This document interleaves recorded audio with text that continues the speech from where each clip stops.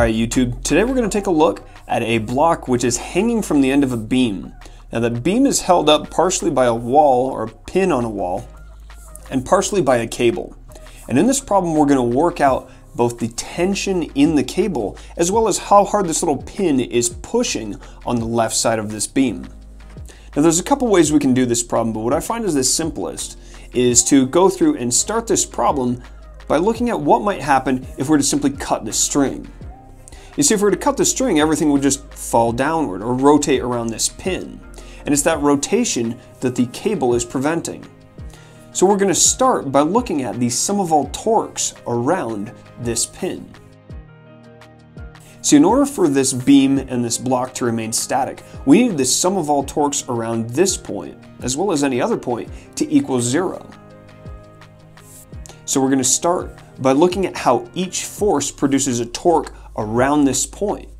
Now there's actually 4 forces in this problem. The first being the force by the wall, the next being the tension in the cable, and the last 2 being the weight or force by gravity on each of these objects. Now you'll remember, torque is given by the equation Fr sine theta. So all we're going to do is take a look at each force to see how it contributes to the total torque acting around this pin. So starting at the force by the wall, there's going to be a force by the wall acting at a distance from the pin of 0. And that means the force by the wall is producing no torque around this point. Moving to our 10 Newton force acting in the middle of this beam. There's going to be 10 Newtons acting at a radius of 1 meter. And realize this force is straight down, so it's going to be at a right angle to the radius vector. So that means we're going to be dealing with an angle of 90 degrees between the force vector and the radius vector. Sine of 90 works out to be 1. Next we have our 50 Newton force acting at a radius of 2 meters. And again, this force is acting straight down, so it's at a right angle to the beam. And last we have this tension by the string. Tension is going to be some unknown value t. It's acting at a radius of 2 meters. And there's going to be some angle between this cable and the beam. And we're just going to say that angle is 30 degrees. And this isn't something that you'd magically figure out just by looking at the picture. This is something that I should have written down when I made the whole drawing, but I forgot. Sorry, YouTube. So looking at this entire function, the only thing we don't know here is T, the tension in the cable. And we find the tension in the cable is 110 newtons. So now that we know the total tension in the cable, we need to turn our attention to the force by the wall. The issue being, we can't use torque to solve for the force at the wall here. So what we're going to need to do is look at our other conditions for static equilibrium. That is looking at the sum of all forces within any axis. I'm going to start by looking at the sum of all forces in the y-axis. Now, if we want to keep this beam from moving vertically, the sum of all forces in the y-axis needs to equal 0. Now it's clear we have 2 forces down, but we also have 2 forces which are acting at least somewhat upward. And we need to be careful with our positives and negatives when looking at the sum of all forces here. So I'm going to go ahead and say the up. So we're going to say up and to the right are the positive direction in this problem. So looking first at the force by the wall. The force by the wall is not entirely upward. It's up and at an angle. So it has a vertical component. We're going to call that the force by the wall in the y-axis. So there's that force by the wall in the y-axis plus this 10 Newton force which is acting downward. So that's going to be 10 newtons in the negative direction.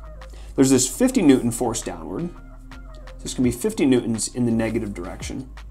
And last there's going to be the tension in this string which is acting partially upward.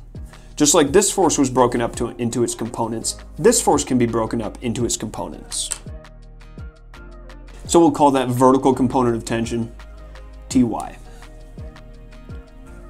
Now realize, this vertical component of tension is something we can solve for. Because we know the magnitude of the tension force, that's 110 newtons, as well as this angle, we can solve for that vertical component. And that's going to allow us to solve for the vertical component of force by the wall. Now realize this isn't the total force by the wall, this is simply the vertical component of this force, which is up and to the right. So in order to solve for the total force by the wall, we're going to need to solve for this horizontal component of this force by the wall, which we'll call the force by the wall in the x direction. Now realize, just like the sum of all forces in the y-axis added up to 0, the sum of all forces in the x-axis is also going to add up to 0. Now there's only two forces acting horizontally on this beam, the force by the wall and the tension force. These other two forces are directed straight down. So to the right we're going to have the force by the wall in the x direction, and to the left we're going to have the horizontal component of the tension. We'll call that Tx. T in the x direction is to the left, so it's negative. And just like we did in the y-axis, we're going to be able to expand out T in the x-axis. And we find the force by the wall in the x direction is 95.2 newtons. So to solve for the total force by the wall, we're simply going to combine these two forces using the Pythagorean theorem. And we find the force by the wall is 95.3 newtons. Now since we're here, we're also going to solve for the direction of this force by the wall. And that's going to again involve the two components of the force by the wall.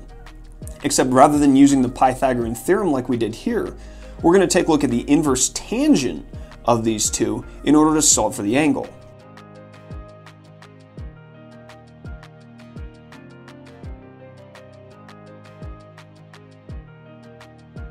And we find the angle of the force by the wall relative to the horizontal is 3 degrees.